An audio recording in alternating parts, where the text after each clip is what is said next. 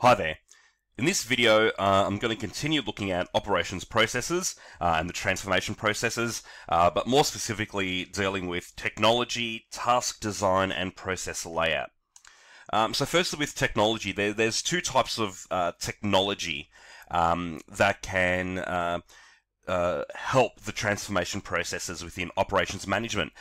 One of them is office technology, and with the advent of new types of computers and what you can do with computers, it's meant that the administration side, the organizing side, the planning side of the operations processes has been a lot easier, okay? And with that as well is also communications. Being able to communicate with people around the world, send ideas around the world, collaborate on projects around the world as well, has meant that the operations processes has been significantly altered.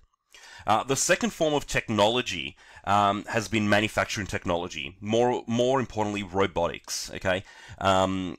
Robotics has made a remarkable change to how inputs are transformed into outputs.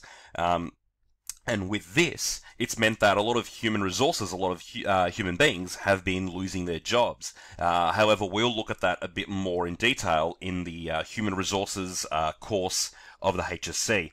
And then there's two other types of computer-aided technology here, which is computer-aided design CAD, which is using computers to actually help design products as opposed to the human element of it, and computer-aided manufacture, the CAM. So actually using computers to carry out the process itself, to carry out the manufacture itself, okay? So for example, laser cutters, automatic machines that with a click of a button from the computer will automatically do the work that a human would do anyway, okay?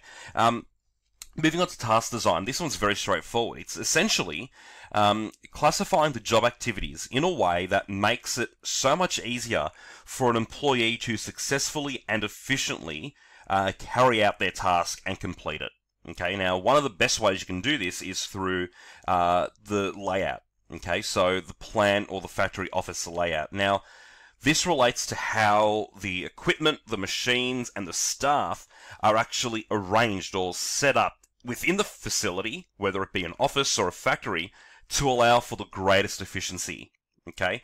Now, there's three ways we can lay out the processes here. There's process production. Okay, now this one here focuses on the process. So it's high variety, so very customized and low volume production. Okay, so this one here, more likely in a service industry as well. So you'd see the creation of work teams organized according to the sequence. So, insurance companies, banks, for example, will operate on this one here where they've got little clusters around the office set up of what people actually do. One area is for the bank tellers, one area is for the home loans, one area is for personal loans or whatever it may be.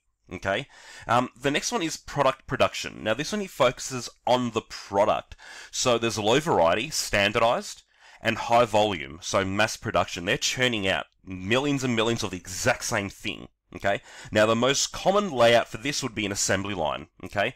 The product starts at point A, ends at point Z, or whatever it may be. It goes through. It doesn't have to move anywhere. The staff members don't walk around carrying things to different parts and waste time. Because it's a standardized product that's looking the same with every single one, you can just put it on an assembly line, go from point A to the end, and that's all you need. Okay, and then finally we've got project production. This deals with specific projects, okay, work sites, large-scale, bulky activities, skyscrapers, bridges, houses. Okay, there's a fixed position layout. So the product stays in one location, the skyscraper stays in one location, and the process comes to the site, the workers come to the site, the raw materials come to the site, the machinery comes to the site, okay, because it's so bulky.